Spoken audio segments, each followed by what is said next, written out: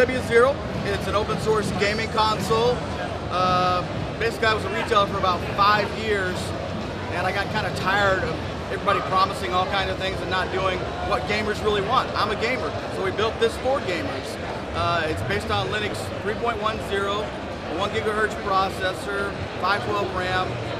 It has analog TV out, HDMI out, let's see, micro SD, which will take up to 64 gig external, 16 gig internal storage.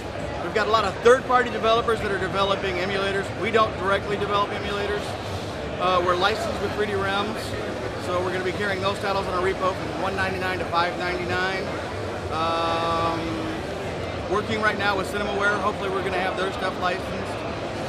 Doing the final steps of licensing for Amiga and Commodore 64, so we'll have those emulators, and they'll actually be legal 100%. Let's see what else. We've got about 19 titles right now. Another 20 titles are coming out. All those will be free. And we've got a community of about 15,000 behind us. So you can just imagine in the next 6 months how many free games are going to come out for this device. Like I said, we built this for gamers. We are gamers, so it's built by gamers for gamers. Right there, that's one of the licensed games. That's going to be on sale in the App Store when that's ready.